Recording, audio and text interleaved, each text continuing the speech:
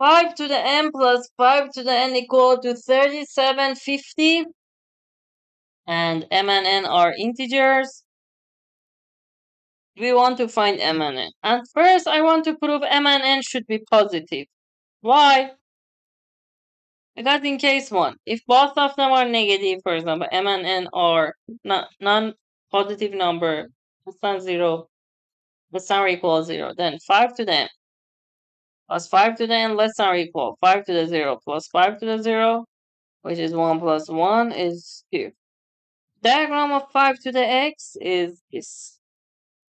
It is increasing function. Now, case 2, if one of them be negative, and one of them be less than or equal 0, the other one positive. So, what happens?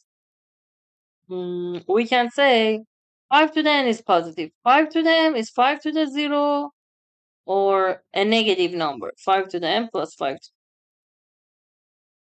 In this case, it will be a fraction because look, for example, 5 to the negative 1 is 1 over 5, 5 to the negative 2 is 1 over 25. So 5 to the n is not integer.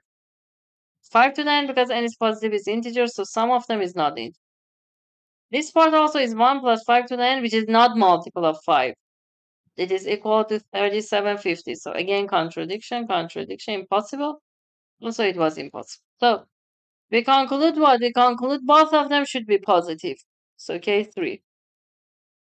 M and n should be positive. Okay. So we conclude one of them is greater than the other. We can say without loss of generality, suppose m is greater than equal n. So m is n plus k, which k is integer and k is at least 0. So let's focus on this. We can replace m with n plus k. So 5 to the n plus k plus 5 to the n equal to 3750. And let's write it here, 5 to the n plus k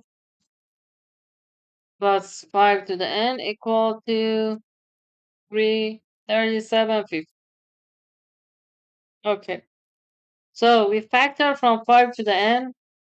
How we can do that? Look, we have a rule, power rule. A to the n plus n equal to a to the m is a to the n. We want to use this, so we can say it is 5 to the n times 5 to the k plus 5 to the k equal to 3750. Now, if we factor from 5 to the, sorry. The next term is 5 to the n. So, we factor from 5 to the n, it will be 5 to the k plus 1. 3750. We know k is integer, we said k is integer and k is at least 0, we said in previous page.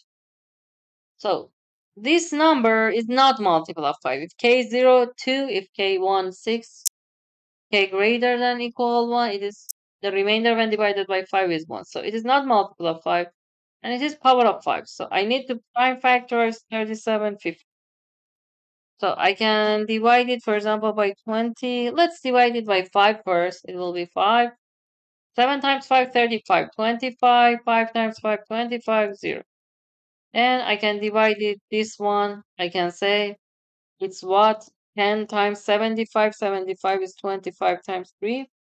So this number is also 5 times 2. So 5 is squared. So it will be 5 to the 4.